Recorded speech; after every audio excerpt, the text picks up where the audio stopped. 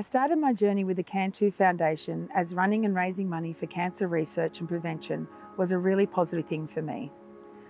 My mum fell sick with cancer after she retired. It was tragic watching her work hard and not be able to enjoy her time off. She beat non-Hodgkin's lymphoma in 1996, then 5 years ago the cancer returned. Mum was in hospital for 15 months, coming out for only 4 weeks, with 6 weeks of it spent in coma in ICU.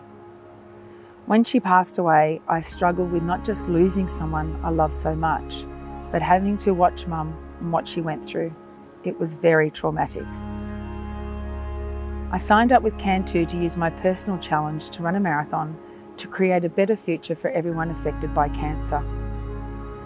While the Can2 Foundations are experts in training runners, it's not why they exist.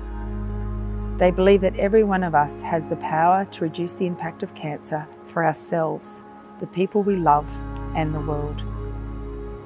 So I put my trust in Can2 to turn me into a marathoner.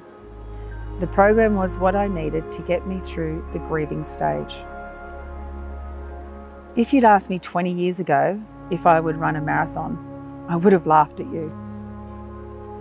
People think long distance running comes easy to me. It doesn't. I was a sprinter and went to 3 Olympics, which I'm really proud of. I used to run really fast over short distances, but I could never jog. I used to see people jog and I wished I could do that. So I joined Can2 and I had to start at the beginning, just like everyone else.